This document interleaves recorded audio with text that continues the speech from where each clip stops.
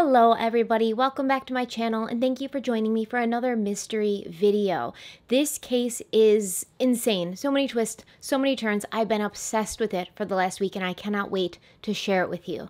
We've all heard about the Black Dahlia, but Elizabeth Short was not the only aspiring starlet to encounter foul play while on the cruel streets of Hollywood, where not everything that glimmers is gold. 26-year-old Jean Elizabeth Spangler also had dreams of fame and fortune which she would never see realized. Because on October 7th, 1949, Jean walked out of her apartment and was never seen again.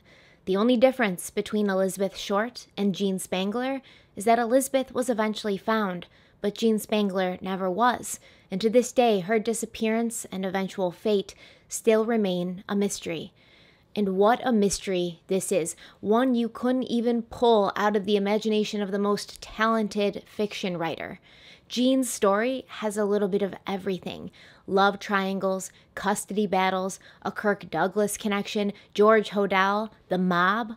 Buckle up, grab a snack, and let's go to old Hollywood. Before we get started, however, I want to have a word from our sponsor, and our sponsor for this video is Magellan TV. Magellan TV is a new kind of documentary streaming service built by filmmakers, made for people like us who enjoy the thrill of a story well told. Whether you have an interest in true crime, history, science, nature, anything, really, Magellan TV has something for you. It's Magellan TV's mission to bring you the finest documentaries from around the world. They believe in the power of telling real stories that have defined the human experience and point the way to the future. They call it television worth watching. And it really is television worth watching. There's so many documentary movies and TV series on Magellan TV that I want to watch and that I have on a list of things I want to watch, but it's still one of my favorite things to do every week to pull up the app and go into the What's New section and see the new documentaries that they've added. They currently have available on Magellan TV over 2,000 documentary movies and series.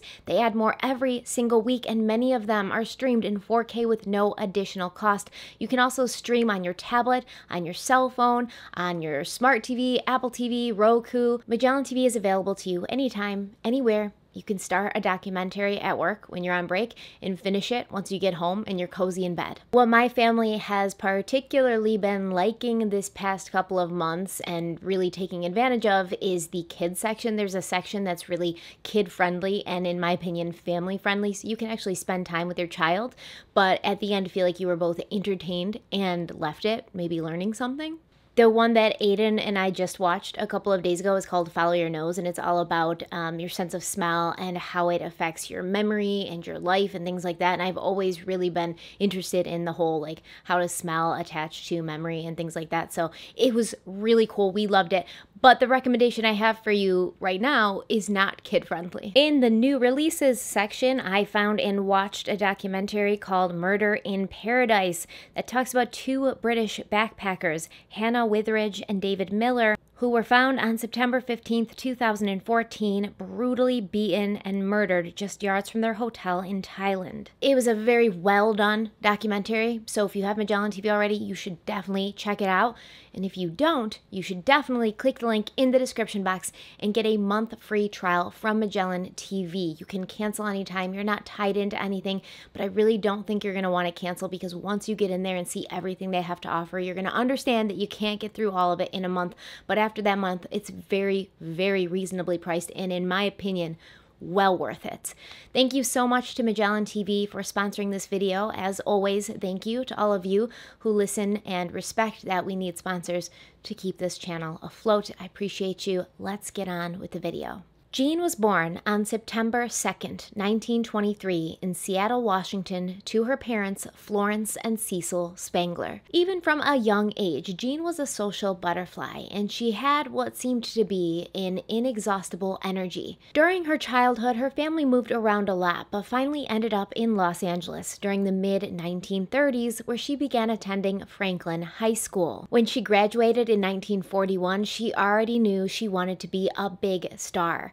and she also knew she would work tirelessly and do whatever it took to get there. But even at this young age, Jean was aware that it was more about who you knew than what you knew. And already having a strong social game, she made it her mission to make connections with the rich, powerful, and famous in the Hollywood scene. After graduating, she worked many small jobs here and there, one of them being as a model for a local department store, but soon she would find herself being given the best opportunity an aspiring actress in LA could hope for. The chance to work for Earl Carroll at his Hollywood, Vegas-themed theater as a showgirl. The Earl Carroll Theater, named for its founder, who had produced and directed a number of Broadway shows and had a flair for the dramatic, was located on Sunset Boulevard and was the epitome of the era's dinner theater mashup. It presented shows on a massive stage featuring a double revolving turntable and a spiral staircase, as well as swings that could be lowered from the ceiling. Diners could enjoy their world-class meals while watching 60 showgirls dressed in sequins and feathers dance their hearts out and put on a show that rivaled the best Vegas had to offer. This was Earl's second theater, the first being in his hometown of New York City, and it opened on December 26, 1938, all visitors being welcomed by these words etched into the entrance. "Through these portals pass the most beautiful girls in the world." And just to let his patrons know he wasn't kidding, the building facade showcased a 20-foot-tall neon portrait of Beryl Wallace, Carroll's long-term girlfriend and undoubtedly a beautiful woman. As you can imagine from how he made his living, Carroll had gained quite the reputation. His nickname was the Troubadour of the Nude, and he was well known as the most notorious connoisseur of female flesh in the history of show business. He was arrested in 1926 after pulling off a publicity stunt where he placed a naked showgirl in a bathtub of illegal champagne during Prohibition. The scandal had driven him out of New York, so he and Beryl went to LA where people don't judge you for such things. The theater in LA flourished, packing its 1,000 seats almost every night and becoming a popular place for the most famous stars at the time to see and be seen. So you can imagine how over the moon Jean Spangler would have been to be presented with this chance. Not only did it qualify her as one of the most beautiful girls in the world, but it would put her in the perfect position to rub elbows with those who could get her ahead. One of Jean's fellow dancers commented that being an Earl Carroll girl was as much a trophy of beauty as being Miss America. She began dancing at the theater when she was just 18, and she worked tirelessly. She never sat still. She grabbed as many shifts as she could. She was itching for the world to see her as the star that she knew she was, and she could sleep when she was dead. It was here, amongst the clink of champagne glasses and the dazzling lights, that Jean did meet someone. But this man wasn't a Hollywood actor or director. He was a plastics manufacturer named Dexter Benner. He was 3 years older than Jean, born and bred in Los Angeles, a graduate of the University of Southern California, and he was financially comfortable, although not technically rich. He was also handsome in that 1940s traditional sort of way, and although it wasn't difficult to figure out what Dexter saw in the beautiful and outgoing Jean, very few could figure out what had drawn her to him. They had very different personalities. He was pretty conservative, a businessman. She was a flirtatious showgirl who would never be able to give any one man her undivided attention. That wouldn't be good business. She had dreams of stardom, and he had dreams of a quiet life in the suburbs with a little family and a wife at home cooking his dinner in the kitchen and greeting him with a fresh martini at the door every evening. No one who knew Jean ever saw her as the domestic type, and they had figured she would end up with another actor or a studio owner, a partner to match her high aspirations. Whatever it was that she saw in Dexter Benner, within a few months of meeting in 1942, they were married, and as expected, as soon as he had put a ring on it, he expected her to change, to quit the club and stay home so he could get her pregnant and have the life of his dreams, not really caring that it wasn't the life of her dreams. Jean refused to leave her job as a showgirl, and from the start the marriage was a tumultuous one. Even though he'd been a regular at the Earl Carroll Theater, Dexter looked down at the girls who danced there and didn't want his wife to be one of them. He knew how they were expected to treat male patrons, and it drove him crazy sitting at home wondering how much skin his wife was showing and how many men she had winked at that evening.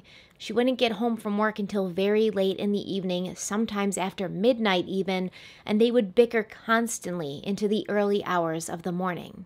Eventually, these small fights turned into physical abuse. A year and a half after they had said "I do," Jean filed for divorce, citing cruelty at the hands of her husband. She later dropped the suit and they remained together, but her circumstances did not improve. And then she became pregnant and gave birth to their daughter, Christine, on April 22nd, 1944. Obviously, having a child in the picture made the situation more, not less complicated. Dexter assumed that becoming a mother would settle Jean down, and Jean did love her daughter, but Jean didn't see why she couldn't raise a child and still become a famous movie star. The abuse continued, but World War II was heating up quickly, and in 1944, Dexter Benner was drafted into the Army and sent to the Pacific Front. With her oppressive husband out of the way, Jean felt a newfound freedom to be a good mother to Christine while still pushing towards her dreams. She also found comfort in the arms of other men, many other men, reportedly. She began working more and more, networking with a new fervor. Carroll's Theater was a beacon for servicemen on leave during the war, and one of these uniformed Lotharios drew Jean in. The only name we have for this man is Lieutenant Scotty. Poor Jean went from the frying pan to the fire with Scotty. He had an aggressive personality, and before you knew it, he had moved into the home she shared with her husband. He was driving her car, which he eventually totaled, and spending her money, which eventually ran out. Worst of all, according to other women who worked with Jean, he was beating her. She would show up to the club with bruises and black eyes and tell her friends that she didn't know what to do. Every time she tried to kick Scotty out, he would hit her. He'd even threatened to kill her. She didn't want to be with him anymore, but she was scared and felt powerless. She didn't have to tell her friends that Scotty was bad news, however. They all knew it. The couple had not been very private about their relationship, and they would often get into loud public arguments at the club. When Dexter Benner was discharged in 1944, he came home to a disaster. The car was wrecked, the bank accounts were drained, and it did not take long for the news of his wife's infidelity to get back to him. He immediately filed for divorce and sued for custody of Christine, who was now just a year old. The entirety of 1946 and much of the following years was filled with venomous custody battles, during which Dexter told Jean he was going to fix it so that she never saw Christine again. Dexter did get full custody, but the judge granted Jean visitation, during which she could get her life back on track and continue to fight to get Christine back. And she did. She never stopped fighting for that little girl, even though Dexter outright defied the court's orders and refused Jean visits with Christine on 23 separate occasions. In 1948, Dexter and Jean went to court for another custody hearing, during which Dexter did everything in his power to paint Jean as an unfit mother. She danced half naked on a stage, he pointed out. She jumped into bed with any man who would have her, he cruelly claimed. What kind of role model could she be for a little girl? Surprisingly, the judge did not agree with Dexter, and when I say surprisingly, it's because we do have to consider the times. This was the 40s, where it was abnormal for a woman to work outside the home, and a husband's affairs were to be expected. He needed some sort of release for all the stress he was under, but women having affairs was severely frowned upon. However, World War II had seen so many men being called away. The women left behind had been forced to join the workforce to provide for their families. The judge felt that Jean's job as a dancer and her Hollywood ambitions didn't make her any different from any other woman or mother who was just trying to stay afloat. He also felt that her questionable conduct was far in the past, and that's where it should stay. Additionally, Dexter had not made a friend of this court or this judge when he willfully went against their orders and refused to let Jean see her daughter on her legally granted visitation days. Jean triumphantly took Christine back to the home that she now occupied with her mother, Florence, and her sister-in-law, Sophie. Jean's brother and Sophie's husband had sadly died during the war, but they'd managed to find a nice, albeit small apartment in the Park La Brea complex on Colgate Avenue. Reunited with her daughter, Jean could now put her focus back on making it big. And that same year, she was given a role as an extra in 1948's The Miracle of the Bells. Jean would go on to play the role of Pretty Girl in the 1948 short film Mummy's Dummies, and a chorus girl in When My Baby Smiles at Me, also in 1948. In 1949, she played a dancer in Chicken Every Sunday and a showgirl in Wabash Avenue. All of these roles were uncredited, which basically means she'd be in the movies, but her name would not appear in the credits. Jean Spangler would never make it out of uncredited territory, and there really is no way of knowing, had she been given more time, if she ever would have. She did, however, proudly join the Screen Actors Guild, which is considered a rite of passage for every actor, broadcaster, and recording artist, a rite of passage that can be acquired by paying a fee, of course. She actually lived right around the corner from their headquarters, and being a part of the guild made her feel more legitimized as an actress. And even though she never landed a part bigger than an uncredited extra, she took everything that was offered to her because she needed the money. She now had a daughter to support, and her father's health was failing, so she needed every penny to help with his medical expenses. It wasn't all work and no play for Jean Spangler, though, because as far as she was concerned, part of her job was to get out there, meet people, rub elbows with those who were in the position you wanted to be in. In the 3 months leading up to her disappearance, she was seen and photographed with several high-profile figures, including Ronald Reagan, who at that time was still just an actor and not yet the President of the United States. Reagan and his family attended Jean's church, and they were close friends. She was also reported to have been familiar with retired boxer and current mob boss Mickey Cohen. Cohen was born in September of 1913 into an Orthodox Jewish family from Brooklyn. When he was 6, his mother moved them to the Boyle Heights area of Los Angeles, where he became a newspaper boy, fought in illegal underground boxing matches, and started down a path that would transform him into a career criminal. He left California for a bit, spending time in New York and Chicago, but in 1939 he found himself back in the Golden State, working as a henchman of Bugsy Siegel. Cohen was a big figure in LA, especially when he found a way to integrate himself into the movie business, basically controlling the unions and then extorting the producers, telling them that if they wanted their actors back to work, they'd have to pay him. He didn't stop there, however. He was known for hiring good-looking young men who would get cozy with up-and-coming starlets, get dirt on them, and then bring the information back to Mickey, who would use it to blackmail them. It is said that Mickey Cohen was responsible for making sex tapes of Marilyn Monroe. He was close to big stars of the day, including Lana Turner and Frank Sinatra. Many believe the theory that he was used as an extension of the Kennedys to put an end to the Marilyn Monroe scandal. Overall, Jean was making connections, good or bad, and her lawyer at the time claimed, quote, "She must have slept with 50 men in 3 months," end quote. In the months leading up to her disappearance, many of Jean's friends claimed that she'd been telling them she was about to find herself coming into a lot of money, and they felt this windfall would be as a result of some kind of romantic relationship and possibly extortion. Her sister-in-law, Sophie, would say many years later that she had also been told by Jean that she was about to come into some money, a large sum of money that her ex-husband, Dexter Benner, had promised her. Jean had also told several friends that she was pregnant and that she knew who the father was, but she never revealed his name to any of them. One of her co-stars, Robert Cummings, who had acted with her on the movie Pretty Girl, claimed that he'd talked to her the Wednesday before she went missing. He said he was sitting in his dressing room on the set of the movie when she'd walked by whistling, and he remarked that she sounded happy, to which she replied, "I am. I have a new romance." He asked her if it was serious, and she said, "Not exactly, but I'm having the time of my life." Unfortunately, Jean didn't tell Robert or any of her friends the name of this new love interest. On the evening of October 7th, Jean walked down the stairs of her apartment to where her sister-in-law Sophie was sitting with her own daughter and Jean's daughter Christine. Jean was wearing a wool blouse, green slacks, and a short white coat, and she asked Sophie how she looked. Jean told Sophie she was working on a movie set later that night, but beforehand, she was meeting with her ex-husband, Dexter Benner, to discuss an increase in her child support and to find out why the current payment was a week late.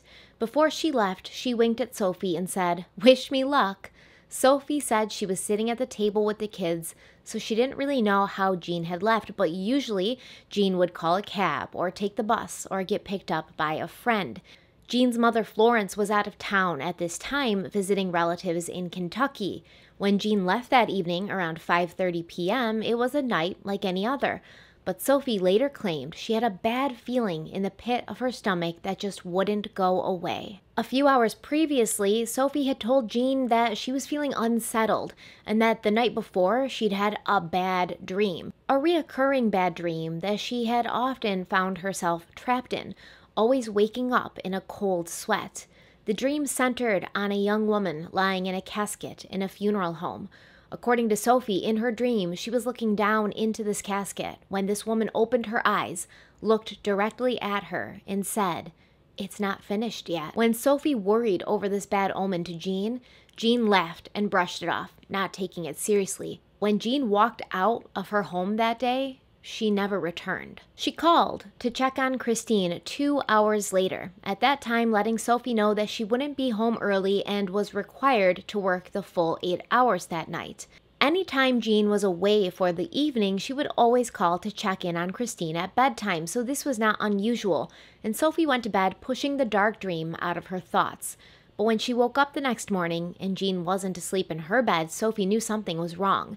Jean never stayed out overnight without letting someone know. Sophie called the police and attempted to file a missing persons report, but we are talking about 1940s era LAPD, so as is par for the course, they did nothing at first. They figured Jean was a girl who liked to go out and party. She was a showgirl, after all. Didn't they all just stay out drinking and going home with strange men? Jean would make her way home once the gin wore off and whatever guy she was with kicked her to the curb. They told Sophie not to worry, and they hung up.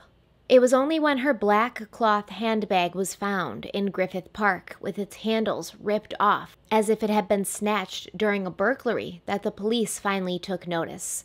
The purse was found adjacent to Ferndale Canyon, and all of her things remained inside, including her lucky silver dollar. Sophie said that Jean was pretty much broke, so she wouldn't have had any other money besides that silver dollar, which she always carried, so the police couldn't really write it off as a robbery gone wrong. An unfinished, unsigned, handwritten note was also found in the purse that read, "Kirk, can't wait any longer. Going to see Dr. Scott. It will work best this way while Mother is away." It was unsigned, but a handwriting expert was brought in, and it was confirmed that this letter was written by Jean. But who was Kirk, and who was Dr. Scott, and where was Jean Spangler? Well, according to the press release that the LAPD put out, she was ill, but she'd be back when she was feeling better. After they put this out to the papers, they began to look for her. Leading the investigation team was Police Chief Thad Brown, who'd also been on the Black Dahlia case. 200 people came out to search the massive 4,000-acre Griffith Park. Some on foot, some on horseback. They were searching for more evidence, but ultimately they knew it could be a body they were looking for. While the search was going on, the police tried to put the pieces together. Between the time Jean left her apartment and her purse was found, there were several sightings of her. Sightings that make this case all the more unsettling. The first one took place right after she left her apartment at a farmer's market just down the street from where she lived. The owner claimed that she was there for roughly 2 hours, but she wasn't perusing for fresh vegetables or fruit. It looked like she was waiting for someone, anxiously. Sometime after 7 p.m., she was seen at a Sunset Boulevard restaurant called The Cheese Boy, eating hot dogs with a tall man who appeared to be about 35. He had dark hair and was described as being neat in appearance. We can't be sure whether Jean called Sophie from the farmer's market or the Cheese Boy, but we do know it was the last time she would place a call to check in on her daughter. At 2 a.m., she was seen again at the same place, sitting with 2 men at a table. Al, the sheikh, Lazar, who was known to do tableside radio interviews from the restaurant, headed over to their table but was waved roughly away by one of these men. He said the tension was palpable and they were all clearly arguing. So just to clear it up, Al Lazar, it seems like he was a radio DJ and he would go to restaurants and, bring his microphone and a recording device or whatever, and then go up to tables if he saw like movie stars or something and try to interview them for his show.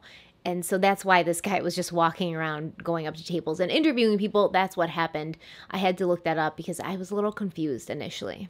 A few hours later, as the sun rose, a nearby gas station attendant named Art Rogers claimed to have seen a woman who looked like Jean and an unknown male driver pull up to his pump.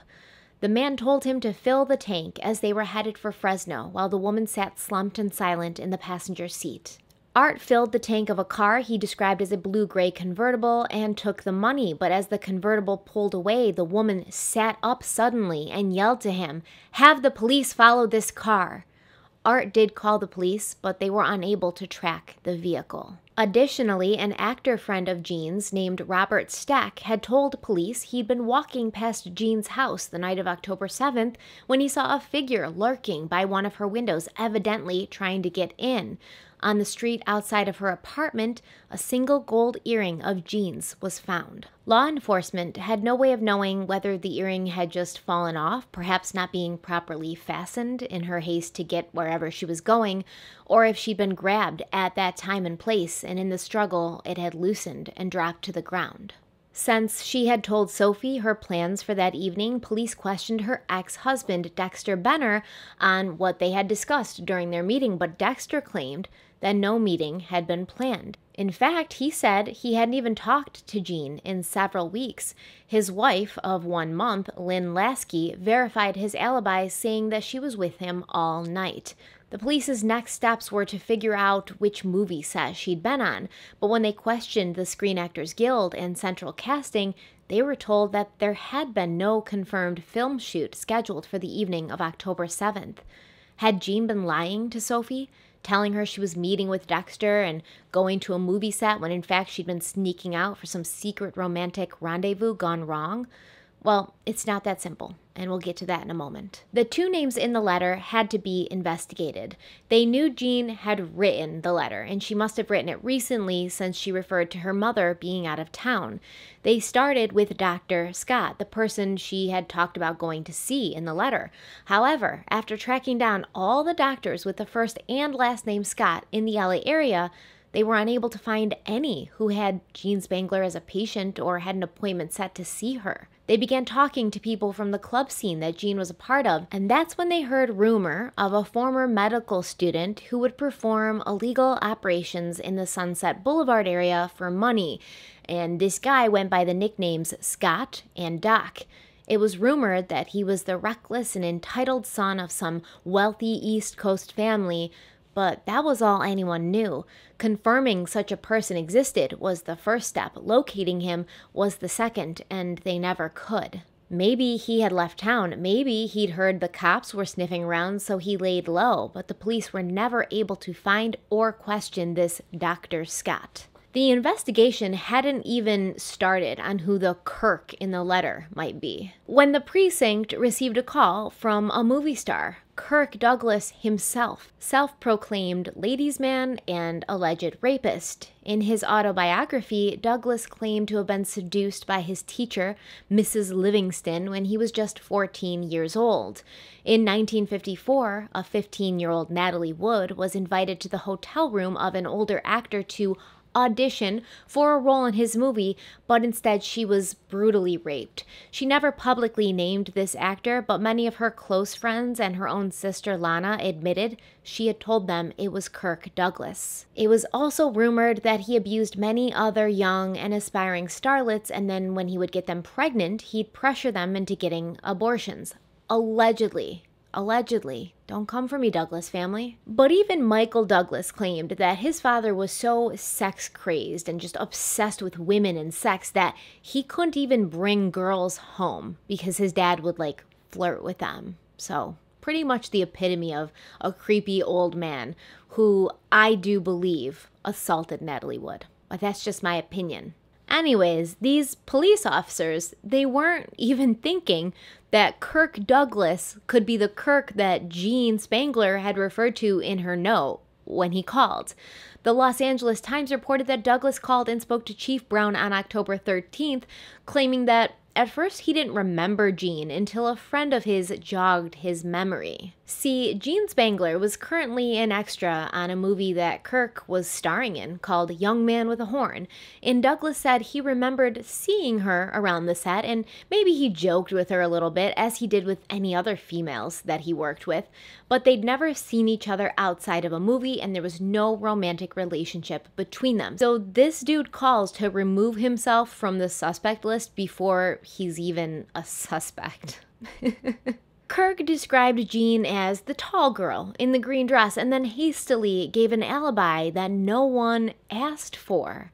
On the night of October 7th, he said he was in Palm Springs recovering from the flu. Very convenient. Kirk Douglas spoke to the police on the phone twice, but he was never interviewed in person, and I can't say for sure whether his alibi was ever checked out, but it was the LAPD during a time when cops were known to look the other way in crimes involving celebrities, so I'm just going to go ahead and say not. But that's just my opinion. There was also another man, a Dr. Kirk, who was known to also perform illegal abortions for a fee, and he also had a tendency of calling his patients and threatening them. It's worth noting that one of his associates also completely vanished without a trace, but they were never able to really connect this Dr. Kirk with Dr. Scott, and I think it was kind of a reach anyways, since Scott was the name of the doctor and Kirk was the name of the guy she was writing to tell him she was going to the doctor, so it just seems like kind of like a reach. Though Dr. Kirk was surely a scumbag, he was most likely not the guy, as no one had ever heard him go by the nicknames or aliases Scott or Scotty. Okay, let's talk about theories. One of the first theories is that Jean had gotten pregnant and she realized that it wasn't a good time, as her career was just kind of getting started and taking off, and every extra cent she had went to her father's medical bills and to her daughter Christine. Now, this procedure would not be legal in the United States until Roe v. Wade in 1973.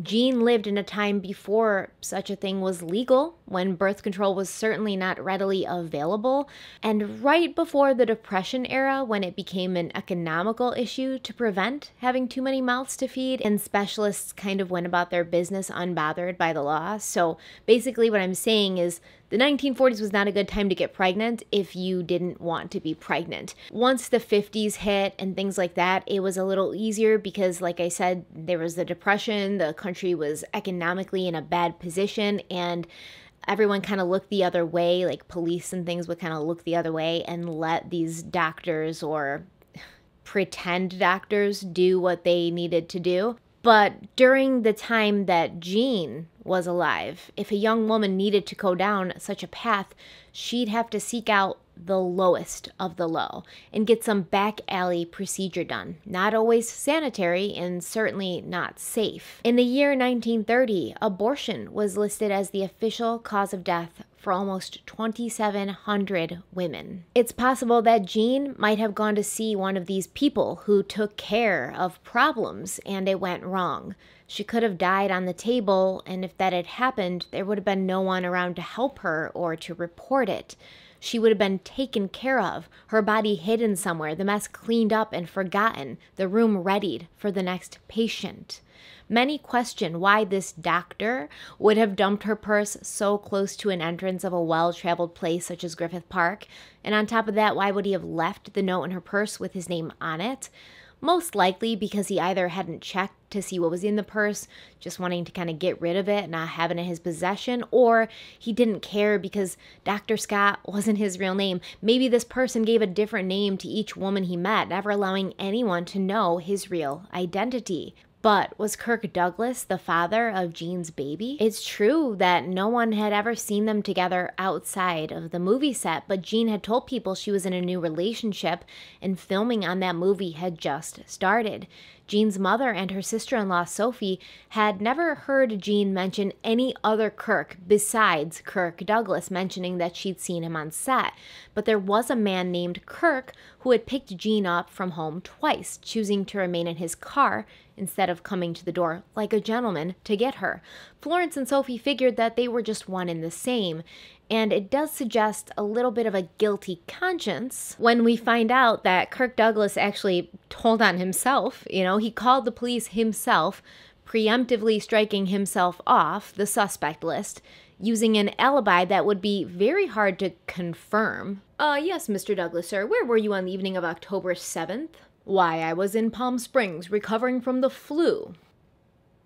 Recovering from the flu, sir? Can anyone confirm this? Why, of course not, officer. I was alone. I had the flu. I wouldn't want anyone else to catch the flu. Yes, right, Mr. Douglas, I see. Very responsible, sir. Very responsible. You're very aware of public health, and we appreciate it here at the LAPD. All right. No further questions. We don't even need to talk to you in person. Have a nice day.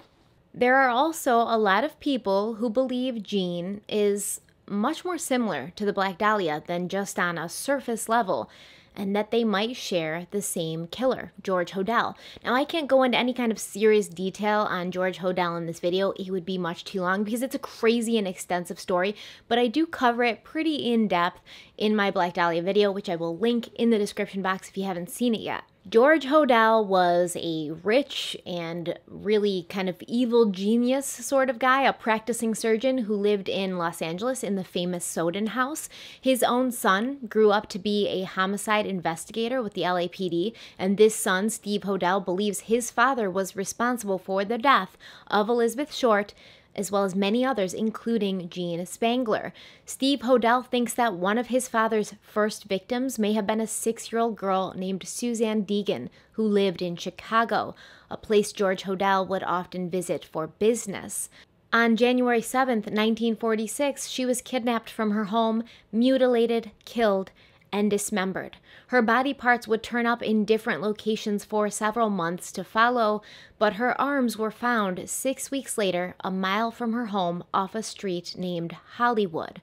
Her body had been surgically bisected, sliced through the second and third lumbar vertebrae, which is the only way to cut a body in half without cutting bone. A year later, 1 week before the first anniversary of little Suzanne's death, Elizabeth Short was found on Deignan Boulevard, mutilated and bisected in the exact same way.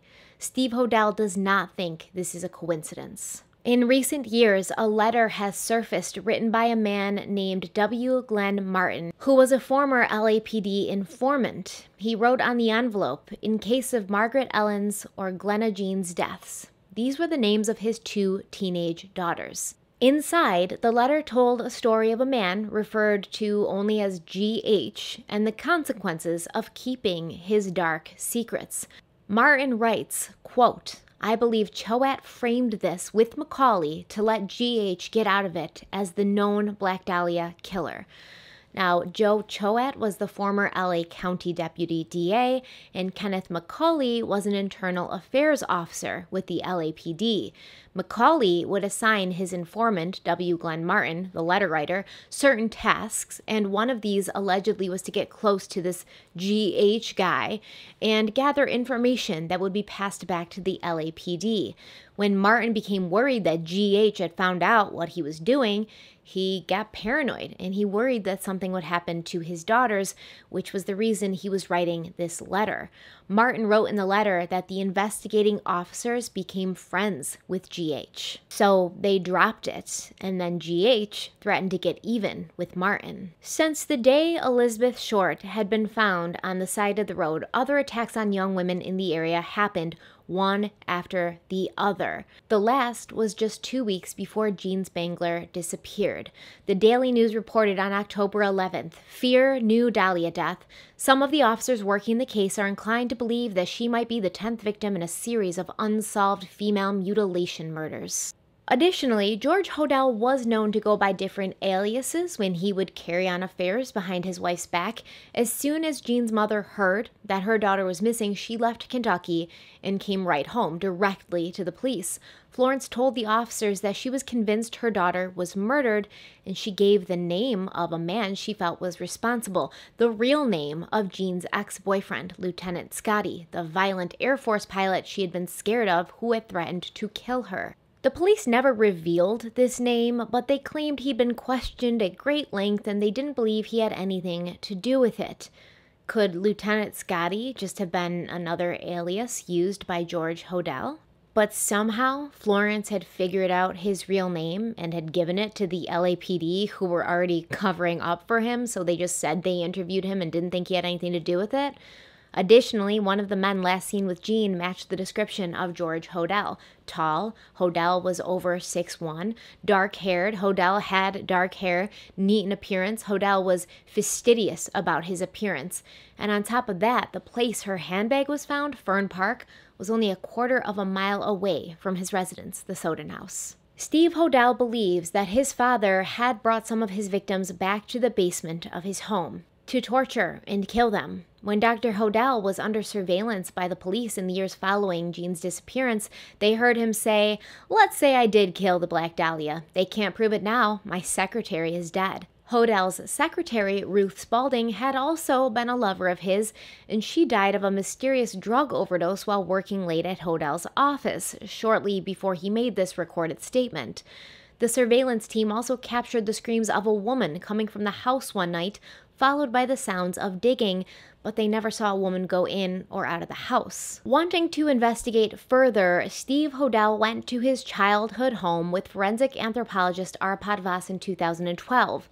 The house and its surrounding land was now owned by actress Laura Prepon. They brought with them a cadaver dog named Buster. Buster alerted to 3 separate areas in the basement and the rear alley behind the house and the hillside behind the house. They took soil samples from these areas, and when the samples were tested, they came back positive for decomposition, and more specifically, human decomposition. Dr. Voss believed a likely burial site could be located in the backyard where Buster had indicated. But then Laura Prepon's attorney notified Steve Hodel that he had recommended she not allow any further investigation on her property, so Steve Hodel wrote her a letter personally in November of 2013 stating, quote, "Based on my investigation, it is my belief that if there is a victim buried on your property, it would most likely be Miss Jean Spangler, a 26-year-old film actress. Her body was never found, but her purse and identification were discovered just a quarter of a mile away from Soden House. A note found in her purse indicated she was most likely seeking an abortion at the time she was slain. DA documents confirm my father was both performing and securing abortions for women just months before Jean's disappearance. Additionally, he was arrested for incest and child molestation and had bailed out of jail the day prior to Jean's kidnap/murder." End quote. Now, whether it was Laura Prepon or her lawyer, the request was denied, and Steve Hodel was never granted access to the property again.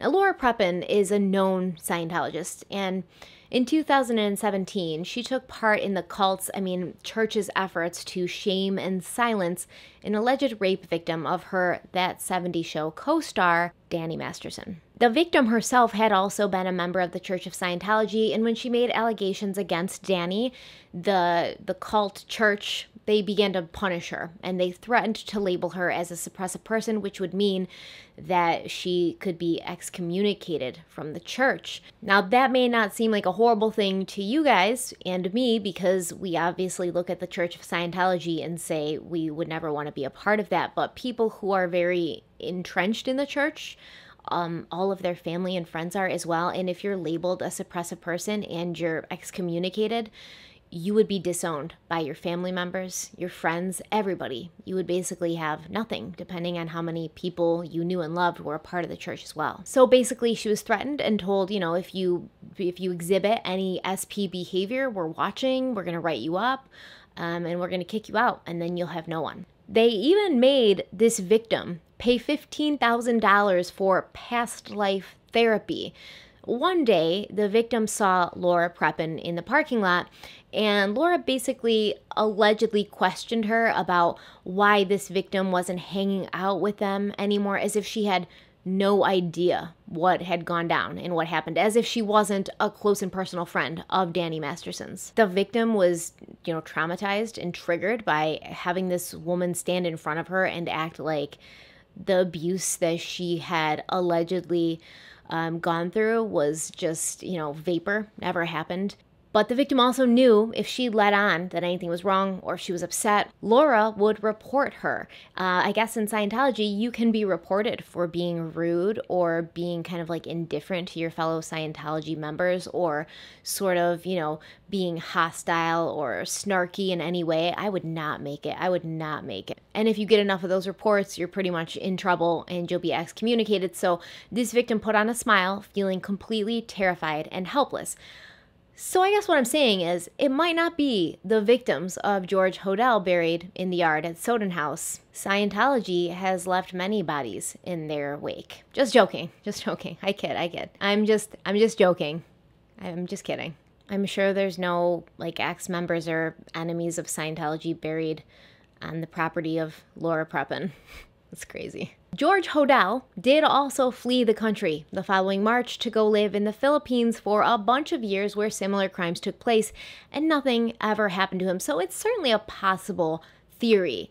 The next theory is there was a mob connection due to her supposed relationship with gangster Mickey Cohen, as well as the fact that when her purse was found, her address book was inside of it, and allegedly it contained the numbers of many prominent people from both sides of the law, including a few notable henchmen of Cohen's, Davey Ogle and Frank Nicolai. What's interesting about this theory is both Ogle and Nicolai disappeared as well. Frank Nicolai vanished off a public street in Santa Barbara in September of 1949, and Davey went missing just 2 days after Gene Spangler. There were reports from customs agents at the El Paso border of Davey Ogle and Nicolai traveling with an unknown woman who matched Gene's description, and it was thought that they might possibly be trying to leave the country. Sightings of Gene and these two men just kept coming in. Some claim that they were seen in El Paso in March of 1950. Some sightings came from as far as Mexico City. I don't think any of these sightings were legitimate. I think that you have two pretty prominent gangsters and a missing actress, and it was an interesting theory, kind of like a movie, and people just kind of saw what they wanted to see, or they were just completely making it up to add fuel to the fire. Both men had been arrested along with Mickey Cohen the previous April 2nd, and Cohen was the one who posted their bond to the amount of over $70,000, which he would have had to forfeit when they dropped off the face of the earth. Did these gangsters run away to avoid prosecution? If so, why did they take Gene with them? Was she romantically involved with one or both of them? Was she kidnapped by them and taken as leverage to be used against Cohen or one of his Hollywood friends to ensure that they weren't followed? There was an enemy crime family prowling the streets of LA led by Sicilian mob boss Jack Dragna. Dragna had been trying to lure the Italian members of Cohen's outfit over to his side using one of his lieutenants, Jimmy the Weasel Fratiano. Jimmy the Weasel and Frank Nicolai had known each other for 13 years. They were kind of friends. They'd even done time together in an Ohio penitentiary, and that's really what cements like a gangster friendship, is doing time together. According to Jimmy, Dragna had told him, "Jimmy, you know Frankie Nicolai. Tell him to leave. Give him one warning, and then we're gonna go kill him." It seems that Frankie turned down this offer, and then he went missing, leaving behind only his car keys in the middle of the road. 3 decades later, Jimmy the Weasel became a government witness, pointing the finger at all of the guys he'd once worked with and confessing to many of his own dirty deeds in exchange for being brought into the witness protection program. He admitted to killing at least 5 men, and one of these was his former friend, Frankie Nicolai. He claims later they buried Nicolai in a vineyard in San Bernardino, a place that they had buried several bodies over the years. Gotta check my wine cellar and make sure I don't have any wine from San Bernardino. So there's the answer to what happened to Frankie. He's dead, and we can only assume that Davey Ogle faced the same fate. It was rumored, however, that both of these men were getting ready to testify against their boss, Mickey Cohen, in order to make a deal that would save themselves. And after they disappeared, Mickey Cohen was, out of their bond money, like he lost that money, but he was also acquitted once their valuable eyewitness testimony was gone. It could be he bailed them out simply to put them back on the streets so he could take care of them himself. Maybe Frank Nicolai was a loyal guy, which is illustrated by the fact that he declined switching sides when asked and threatened with his life. But maybe Davy Ogle wasn't so loyal, and word had gotten back to Mickey that he was thinking of testifying against him. They had all been there when Cohen had beaten a bookie within an inch of his life and was charged with conspiracy, obstruction of justice, and assault with a deadly weapon. Cohen may have seen the benefits in tying up loose ends. But the most likely theory, in my opinion, points to a man who had a motive. Dexter Benner, Jean's ex-husband. Almost as soon as Jean had disappeared, Dexter had snatched their daughter Christine back from Florence, causing another series of bitter court battles. All Florence really wanted was to be able to visit with Christine and keep Jean's memory alive for the 6-year-old girl. Jean's lawyer, S.S. Hahn, told the Los Angeles Times that Jean had certainly not left of her own free will, since one of the stipulations of the custody arrangement required her to inform him whenever she left the state, and she had just called him 3 or 4 days prior to her disappearance, expressing her love for Christine, and saying how happy she was to be raising her. He said she seemed perfectly normal and that her mind was at ease. On October 10th, Hahn appeared before Superior Judge Thomas Cunningham to request Florence be appointed as Christine's guardian. The court battle officially began in April. Dexter Benner told the court that Florence was upsetting his daughter, constantly talking about her real mother, which was inconvenient for him since he tried to have his new wife legally adopt Christine, and it seemed as if they would both have preferred to act as if Jean had never really existed. Dexter also told the court about a doll that Florence had given Christine for Christmas, which she had named Jean Elizabeth after the girl's missing mother.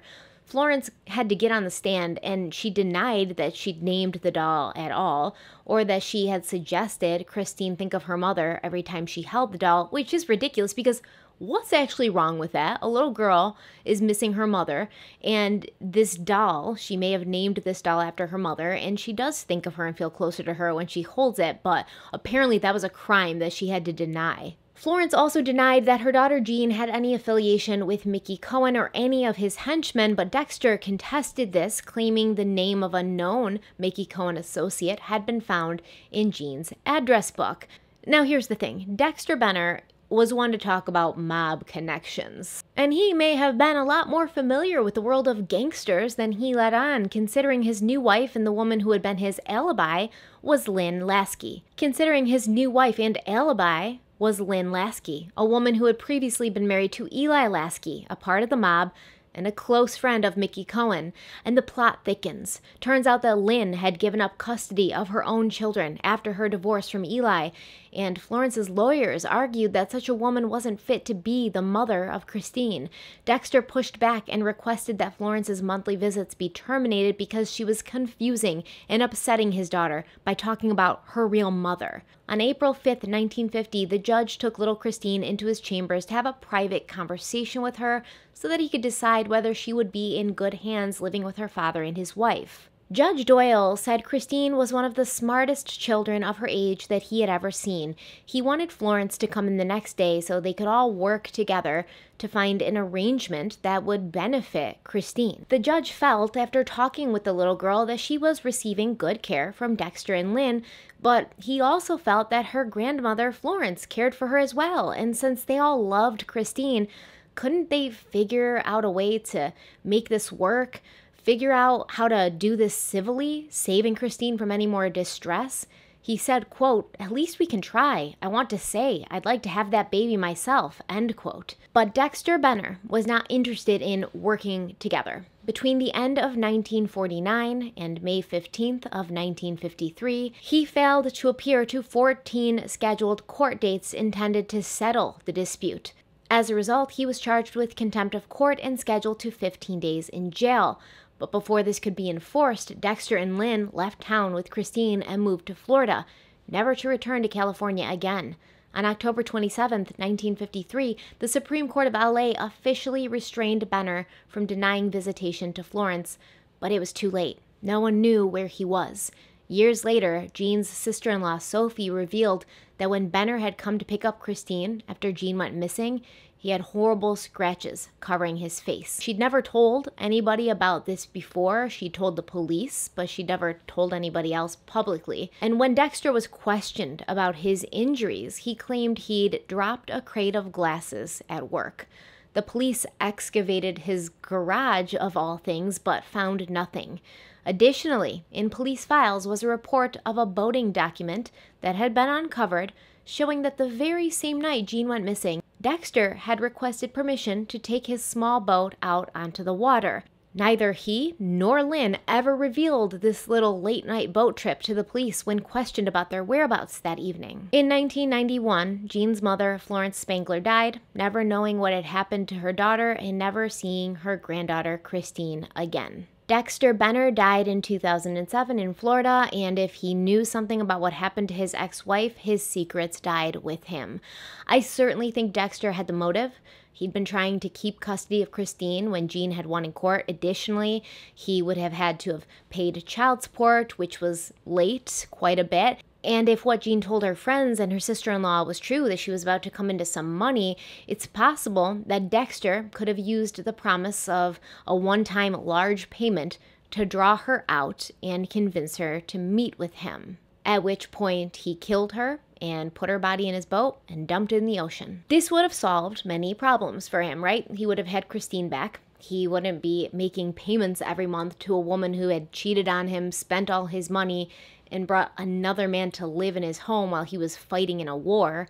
Additionally, having connections to the mafia through his new wife, Lynn, would have been helpful in covering all of this up, and the fact that he didn't even want Florence to mention Jean's name to Christine shows a deep resentment and a desire to wipe Jean's memory from his life as well as their daughter's. But as always, I would love to know what you think about all of this. Of all the theories, which one do you think is the most plausible? If you liked this video, go ahead and like it. Share it if you think it's worth sharing. Make sure you're still subscribed because YouTube loves to unsubscribe people from my channel, and make sure your notifications are turned on so you can be notified whenever I post a new video. And if you've been here for a while and you've been watching the videos and you're not subscribed, what are you waiting for? Come on and join us. We have a great community here. Follow me on Instagram and Twitter where I talk about some cases that I'm looking into and just current events that I'm following, and I give updates. Thank you so much to Magellan TV for sponsoring this video. Thank you to my Patreons who keep me going every single day and have early access to my videos, so they get to let me know what they think about it before I put it out to all of you, so it's very, very helpful. And thank you to everyone out there who keeps coming back, watching these videos, and giving me so much love and support in the comments. I appreciate you. I appreciate all of you. Stay kind, stay beautiful, and I will see you again really soon.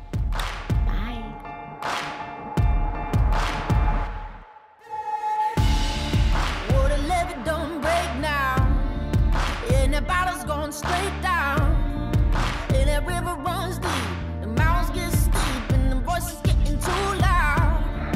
All these feelings I've buried, it's looking like a cemetery. They're coming back from the grave, calling out my name, better say a Hail Mary. Well, you don't know how deep it goes until it's getting you slowly. So you got to let it go. I got blood on the strings.